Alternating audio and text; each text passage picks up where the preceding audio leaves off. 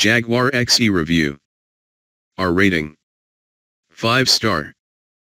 The Jaguar XE offers a fine balance between performance, efficiency, and luxury, and was our 2016 Compact Executive Car of the Year. 4.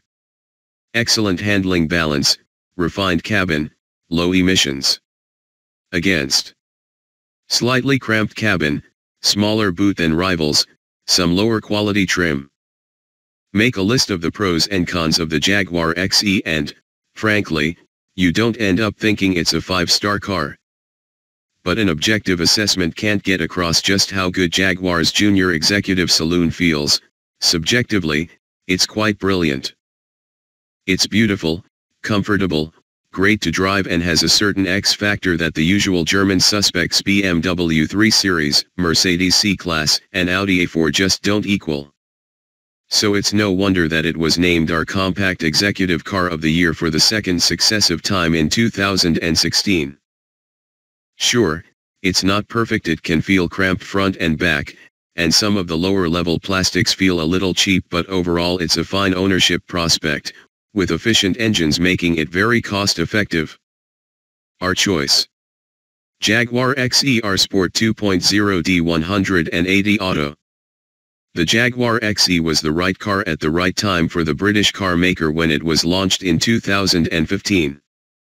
The small saloon filled a void left by the rather underwhelming X-Type that was axed in 2009, but it shows just how far Jaguar has come in the intervening years, and represents a huge leap for the firm. The XE was brand new from the ground up, so features a new aluminium chassis, and Jaguar's range of Ingenium 4-cylinder petrol and diesel engines. The XE is the entry point to the Jaguar range, but it bristles with the company's latest tech. Jaguar has kept things simple with the XE by offering it only as a 4-door saloon, although there are a wide range of models to choose from. The range kicks off with the basic SE, then moves up to Prestige, R Sport, and Portfolio trims, while the current range topper is the XES. Every version comes well equipped enough to feel like a proper compact executive car. Touchscreen infotainment system, climate control, and parking sensors are all included, but Prestige models upwards have a true high-class feel, with leather upholstery, heated seats, and brushed aluminium in the cabin. Power comes from Jaguar's Ingenium 4-cylinder engines, as well as a V6 petrol. The 2.0-liter diesel models feature 163 PS or 180 PS, while the 2.0-liter turbo petrols come with either 200 PS or 240 PS. The latter is only available in high-spec Portfolio or R Sport trims. At the top of the range, the S model features a 340 PS 3.0-liter supercharged V6 sourced from the F-Type. That's the current flagship, although it's likely that a BMW M3 rivaling Jaguar XER or even XERs will join the lineup in the future. The 2.0-liter diesel comes with a 6-speed manual gearbox, or it can be upgraded to the 8-speed auto that's standard across the rest of the range. All XES are rear-wheel drive as standard, although the 178 bhp 2.0D also gets the option of Jaguar's intelligent all-wheel drive system.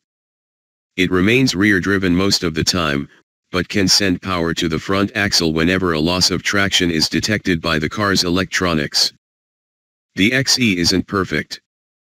It does occasionally veer into built down to a price territory in the cabin, particularly the lower-level plastics, and it's missing some of the surprise and delight features of the bigger XF Executive Saloon. You'd probably expect that, in fairness, but the XE cabin is a conservative effort compared to the flamboyancy of Jaguar's other interiors. It's a little cramped too. In all directions there's not a great deal of headroom, rear legroom is restricted, and by volume the boot is the smallest in the junior executive class.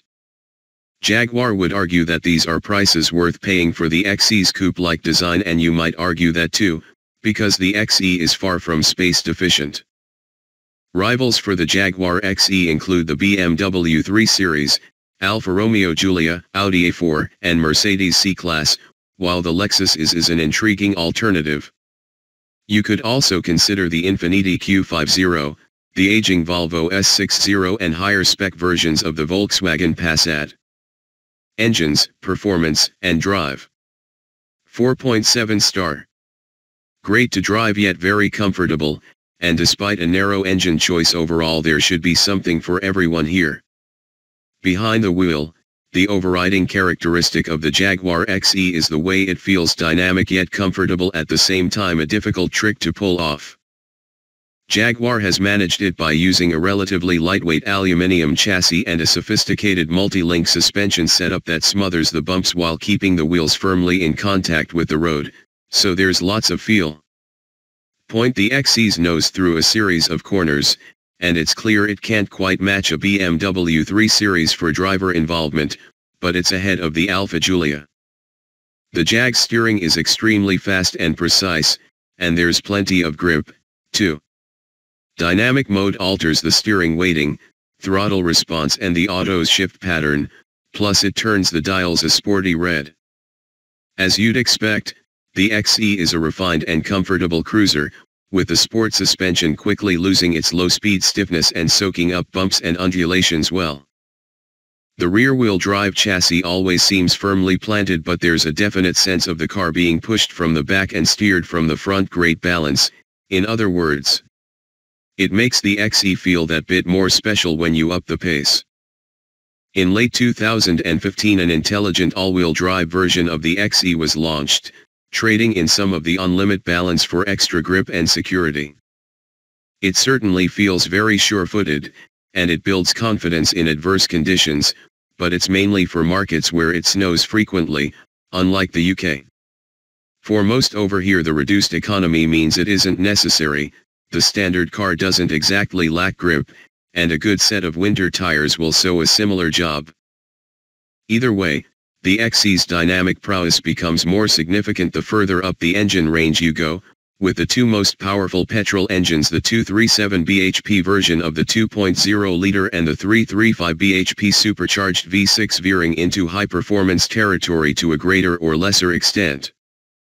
However, most XE buyers will go diesel, for running costs reasons. And it must be said that the lower powered of those engines, the 99G/KM161 bhp 2.0-liter, lacks punch. It never quite feels as fast as a Jaguar should, and it's actually a little noisier than you'd want it to be too, a little harsh around town, although it's better at speed. Unlike rivals from Mercedes and BMW, Jaguar doesn't offer a 6-cylinder diesel XE, which is a silky smooth powerplant in the bigger XF. Nonetheless, our preferred drivetrain, the 178 bhp diesel with an automatic gearbox, is suitably refined for an executive car. That little bit of extra power and torque means you don't have to work the engine as hard for overtaking, while the gearbox is as smooth as you like. There are two gearboxes for the XE, a 6-speed manual and an 8-speed automatic, though the manual is only available with the diesels. It's a pleasant gearbox, light of shift action yet precise, but to be honest it doesn't really suit the nature of the car. A Jaguar feels like it should be powered by an automatic gearbox. That's for two reasons. Firstly, the 8-speed automatic is very good indeed, as it has smooth shifts in full auto mode and quick changes when you pull on the steering wheel paddles. It's not quite as effective as a BMW's gearbox, but it's more responsive than the Alfa's similar 8-speed transmission. The convenience enhances the XE's relaxing properties, yet the auto is snappy enough to suit a more aggressive driving style. But secondly, the rotary gear selector dial that rises from the center console is the main bit of cabin theater taken from the bigger XF saloon, and it starts any drive off with something a little bit special. This sounds trivial, but it really makes a difference that anyone choosing a manual XE misses out on. All XE models ride with smoothness and refinement, whether on 17-inch standard wheels or 18/19-inch R Sport ones. It's firm but forgiving, and feels exactly how you'd want a small sporting Jaguar saloon to feel. The electric power steering is quick to react and offers plenty of feel when away from the slightly numb straight-ahead position. Throttle response is good, too, especially if you sharpen things up with the configurable dynamics system that allows the driver to select sharper throttle reactions and firmer suspension settings. Engines. There are 3 available engines for the XE, but 5 outputs. Of those, the vast majority of sales will go to the Ingenium 2.0-liter diesel engine, available with 161 bhp or 178 bhp. The alternative 2.0-liter 4-cylinder turbo petrol engine has either 197 bhp or 237 bhp. Finally, the high-performance S model is powered by a 3.0-liter V6 supercharged petrol engine putting out 335 bhp and giving the XE a 5.1 second 0 to 62 miles per hour sprint. The headline-grabbing 99G/km car is the 161 bhp 2.0-liter diesel equipped with a 6-speed manual gearbox. On paper it looks the business, endowing the XE with a swift 8.4 second 0 to 62 miles per hour time, with its 380 Nm maximum torque coming at just 1,750 rpm. However, it's a little noisy and never feels as quick as that time suggests. You'll often find yourself shifting gears at lower speeds to get the engine into its narrow power band. It's generally not befitting of an executive car, especially if you've plumped for that engine/gearbox combo in a more expensive R Sport or Portfolio specification. It's much better to go for the 178 bhp unit with an 8-speed automatic. It's the same basic engine, but it has significantly more torque, 430 Nm also at 1,750 rpm, so it has noticeably more shove. Jaguar's automatic is one of the smoothest in the Class 2, as mentioned earlier. Yet while the 2.0-liter is smooth and responsive, the XE can't match its rivals at the track. It was over a second slower than a 320D and Alfa Giulia we tested over 0 to 60 miles per hour. The XE was far closer during our in-gear tests, where the Jag was able to call on its muscular 430 Nm torque output. Head out on the road, however, and the differences between the 3 are barely detectable. All deliver effortless mid-range punch, although the Jaguar and BMW's slightly shorter top gears mean they feel more alert at high speeds. The 4-cylinder petrol engine, a 2.0-liter unit with 197 bhp or 237 bhp, lacks character compared to the 6-cylinder engines offered by BMW and Mercedes. But it does have the sort of top-end pace and smoothness that the diesels do not, so if you're less bothered about running costs and more concerned by getting the most refined XE experience possible, it's the one to go for. The 237 bhp one especially feels quite rapid both in a straight line and through the corners. The flagship XE, at the moment, is the 3.0-liter supercharged V6 in the S, and its stats are remarkable: 155 miles per hour and 0 to 62 miles per hour in 5.1 seconds.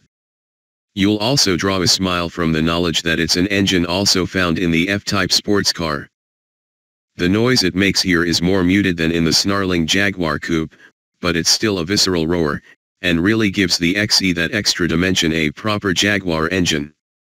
That said, it's ultimately not quite as kick-you-in-the-gut rapid as you might expect. MPG, CO2 and running costs. 4.2 star. The headline-grabbing 99G/km car isn't the best to drive, but overall the XE is a very cost-effective executive saloon to buy and run. Jaguar developed the XE's 2.0-liter diesel engine from scratch and builds it in a purpose-made factory in the UK. While it doesn't set the world alight performance-wise, it's a very clean unit. Available in 2 power guises, the lower 161 bhp version puts the XE into VED Band A with a manual gearbox, while the 178 bhp unit with a manual is in Band B with 109 G/km. That's remarkable for what is a strongly performing executive saloon. Our favorite XE, though, is the 178 bhp diesel with Jaguar's 8-speed automatic gearbox. It emits just 111 G/km CO2, which sadly pushes it into Band C, but you're still looking at just £30 per year in VED, less than half a tank of fuel. Even the all-wheel drive version, introduced with a model update in late 2015, emits just 123 G/km. That all means you're looking at 74.3 mpg at the best end of the diesel scale and 60.1 mpg at the other, which means in any event you'll comfortably exceed 50 mpg in daily driving and 60 mpg in the lower powered manual. It also means that the benefit in kind, BIC, tax you'll outlay on the XE will be relatively small, a combination of reasonable list prices across the board and low CO2 emissions. The BIC rating of the 161 bhp manual is just 15%. It is worth noting, however, that the Jaguar's two main rivals, the BMW 3 Series and the Mercedes C-Class, have much larger engine ranges and therefore lower entry prices. The base price for a BMW 318i is some £2,000 lower than the cheapest XE, for example. In general, the XE doesn't have the price advantage over rivals that some Jaguars have had, but all models tend to be slightly better equipped than rivals like for like. In such a hugely competitive sector, we'd expect maintenance costs for the Jaguar to be on par with rivals, too. So, as ever, the question of value is more complicated than asking which is cheapest, but still, low running costs can't be claimed for the petrol versions of the XE. At its worst, the supercharged 3.0-liter V6 XE returns 34.9 mpg combined with a gas-guzzling 194 G/km CO2. Saying that, even the entry-level XE, with an auto and a 198 bhp 2.0-liter petrol engine, returns just 37.7 mpg on the combined cycle, which means getting 30 mpg in real life will be doing well. The more powerful 237 bhp offers no trade-off for the increased power output, though, so if your budget allows, then we'd stretch to the fast car. Insurance groups. Insurance groups start at 24 for the 161 bhp diesel manual, rising to 35 for the supercharged S, putting the XE on par with its rivals. A BMW 318d, for example, is also in Group 24, while a BMW 335i is in Group 38. Every XE comes with remote central locking, an alarm and an engine immobilizer, as you'd expect, but the premium cost of parts and labor for accident repairs means insurance costs are suitably premium also. Depreciation. The XE is such a new model that residuals are unproven, and those quoted for the model are likely to take a small hit given how popular the saloon is already proving to be. However, after 3 years and 30,000 miles, Jaguar expects a 45% residual value, which is in keeping with rivals. As usual, it's important to spec your car wisely in order to protect its value, which in this segment means desirable specification like R Sport, an automatic gearbox, leather interior, and muted paint shades, not a base spec diesel on small wheels in flat red and with cloth seats. In other words, Jaguar has stated an aim to protect residuals by not discounting the car heavily. Interior, design, and technology.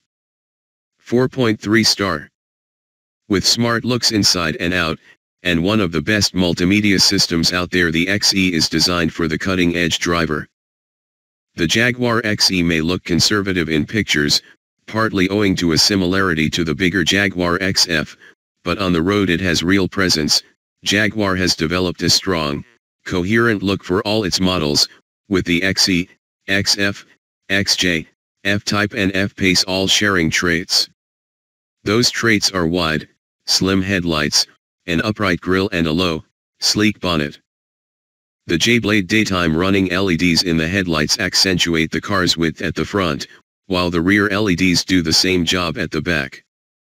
The low roofline gives the car a coupe-like stance, although this is to the detriment of headroom in the cabin, a problem shared with Jaguar's biggest saloon, the XJ, in fact. R Sport and range-topping S variants add beefier front and rear bumpers as well as larger alloy wheels, while there's more chrome exterior trim in portfolio models, to give it a more understated, classy appearance. But it's the sporty stuff that really suits the XE most, with the more aggressive styling amplifying its proportions. The inside is simple yet stylish, with a wraparound fascia similar to the XJ's, which makes the car feel welcoming inside. That said, there's evidence of cost cutting in the cabin, most notably the lower level plastics, which aren't soft touch, and the general plainness of the design. Plainness means intuitiveness here too, however, so while you'll miss out on the fun of fathoming out what all the buttons do as per a DS5, say you'll instantly know where everything is and what it does. Again, this adds to a sense of class from a cabin that will, for the same reason, probably age very well. Jaguar XE models start out with the entry-level SE, and move up through to Prestige, R-Sport, and Portfolio specs. The 237 bhp 2.0-liter turbo petrol engine is only available in higher-spec R-Sport and Portfolio trims, and the range-topping V6 comes only in bespoke XES trim level. All XE models come with touchscreen navigation, cruise control, climate control, 17-inch alloys, rear parking sensors, Bluetooth, and DAB radio as standard. Move up to Prestige and you'll add leather upholstery, a rear armrest, heated front seats and aluminium trim. Our Sport specification changes the look quite dramatically, with 18-inch alloys, perforated leather sports seats, a body kit, lowered sports suspension and a black radiator grille. Portfolio, on the other hand, comes with an improved stereo, more luxurious leather chairs and a more classic Jaguar-style chrome grille. Sat-NAV, stereo and infotainment. All versions of the XE get Jaguar's in-control touch system. It features an 8-inch touchscreen, 3D Sat-NAV, and Bluetooth connection for hands-free phone use and music streaming. You can also use the system to access other functions, such as the climate control and advanced trip computer. The graphics lack the crispness of BMW's iDrive setup, but they are easy to use, and the screen is responsive. It's a straightforward setup to operate, and hooking up your smartphone takes less than a minute. You can upgrade to the Pro setup for around £1,125. The most obvious difference is the larger 10.2-inch screen and absence of shortcut buttons. However, the ability to use pinch and swipe gestures makes using the screen a doddle. A 10GB hard drive, enhanced NAV, and 380W Meridian sound system are also included. Add Jaguar's Connect Pro package and you'll benefit from online services, Google Street View, real-time traffic info and social media app connections. The system was upgraded with the late 2015 model update, which Jaguar called the 2017 model year, confusingly, bringing a 10.2-inch screen with more sensitive touch functionality, quicker response and, by virtue of its size, a clearer display. It includes features like Apple CarPlay, a Wi-Fi hotspot and compatibility with an Apple Watch, and is one of the more pleasant systems to use on the market. It's certainly ahead of Mercedes and Lexus in this regard. Practicality, comfort, and boot space. 3.5 star. Great ride quality is tempered by a cabin that lacks space compared to rivals, and the boot has a similar issue. If the XE has an Achilles heel, then it's practicality. It has larger external dimensions than a BMW 3 Series, but the Jaguar is no bigger inside, and it trails the Alfa Romeo Giulia in terms of rear seat space. The XE gets comfort spot on when it comes to ride quality, though. Regardless of wheel and tire choice, it levels out most road surfaces in the spirit of a more expensive, more luxurious car. This is one of its most alluring qualities. The driving position is pretty spot on too, with plenty of adjustment. The wheel comes back some distance, and the chair is set low, again giving the XE the feel of a coupe. Taller drivers might find the roof lining a little too close for comfort, but it should accommodate all but the very tallest. The chairs themselves are soft and comfortable too, even the sportier, more figure-hugging ones in our Sport and S cars. The cabin isn't perfect, though. The center console does feel wider than those of rivals, and hefty A-pillars create a bit of a blind spot, especially if you sit as low as possible in the car. And as usual, The saloon format means that the standard boot space is your lot. There's no folding the rear seats down for additional loading space. Technically, only the BMW 3 Series GT does that in this segment, and as yet there's no XE estate. There is a decent amount of storage in the cabin though, with good-sized door pockets and nets for rear passengers. The central storage bin is sizable too, as is the glove compartment. Size. The XE of course conforms to the conventional 3-box shape of the executive saloon segment, but it's actually a little longer and wider than the BMW 3 Series, while also being lower. The last of those properties explains the very slight headroom deficiency, and the coupe-like profile, although Jaguar could have perhaps squeezed a little more legroom and boot space from the cabin. In terms of maneuverability, the XE is fine, because despite the low seating position it's easy to judge the corners thanks to its short overhangs and decent visibility. Legroom, headroom and passenger space. The XE is a lot more fun when you're sitting up front generally. That wide center console hides a thick transmission tunnel, which is most obvious in the back. It'll make things uncomfortable for a third rear passenger in the middle, and amplifies the XE's main problem: cramped rear seats. You'd expect a car of this length, and in this class, to have more space behind the front seats. Anyone over 6 foot might find their fancy haircut being flattened by the XE's roof lining. The doors open nice and wide at the front and back, making getting in and out easy, but that transmission tunnel means anyone sitting in the middle rear seat will have their knees apart and feet fighting for space with those of passengers sitting in the outer chairs. Boot. It's the Jaguar's boot that's the real letdown, with its awkwardly shaped load area and measly capacity of 455 liters, which is 25 liters down on the Alfa Giulia, BMW 3 Series, Merc C-Class, and Lexus IS. That reduces by a further 5 liters if you specify a space-saver spare wheel in place of the standard tire repair kit. Pragmatically, you might struggle to squeeze 2 larger golf bags side by side into the boot, should you be the sort of Jaguar driver who conforms to that particular cliché. Reliability and safety. 4.2 star. 5 stars from Euro NCAP, and plenty of standard safety features make the XE safe, though reliability is currently unproven. Jaguar has a fine reputation for reliability these days, coming an excellent second in the manufacturer rankings of Outdriver Power Survey in 2014 and 2015. Owners love their Jaguars, it seems. That said, Jaguar's results tend to be do well more because drivers love their performance and handling rather than reliability. The XJ, for example, which finished 8th overall in 2015, came a poor 124th for reliability. But Jaguar's dealers are on top of their game when it comes to customer service, standard of workmanship and general attitude. They're not the cheapest, as you'd expect, but Jaguar owners are generally far more satisfied with the dealership experience than BMW or Mercedes owners are. With all that in mind, it's difficult to predict how the XE, a new model with a brand new chassis and diesel engine, will fare, but we're not hearing of any major reliability concerns. On the safety front, there's no need to worry, with the car achieving an excellent result in its Euro NCAP crash test in 2015.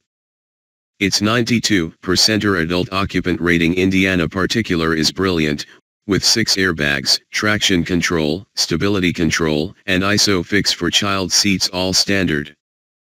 More impressively, lane departure warning is standard fit too, as is emergency low-speed automatic braking, a system that applies the brakes to mitigate a crash if it detects one is imminent. Those two very useful pieces of safety technology are often optional with other cars, so it's good to see them included as standard. Warranty. The Jaguar XE comes with a 3-year, unlimited mileage warranty, meaning business buyers looking to do big mileages can have peace of mind. It's fairly standard aside from the mileage restriction, covering any mechanical or electrical parts that fail outside of what could be considered normal wear and tear. Jaguar offers a 12-month extended warranty too, also covering unlimited mileage and including car hire and Europe-wide coverage. Servicing. As mentioned earlier, Jaguar's dealer network has gained an exceptional reputation, partly owing to the work of the service departments, whose work is generally outstanding and comprehensively explained to customers. And to mitigate the cost, Jaguar offers fixed-price service plans, separated by petrol or diesel models. A Diesel XE can have its servicing covered for 5 years or 50,000 miles for £475, or £659 for a high-mileage plan, up to 75,000 miles. Petrol engines are a little more expensive pro rata, costing £475 for a 3-year/30,000 mile policy on a 2.0-litre engine, or £659 for a 3-year, 48,000 mile plan on a 3.0-litre. Usefully, the plans also cover costs up to £750 for repair and replacement of parts needed to pass the 4th and 5th year MOT tests.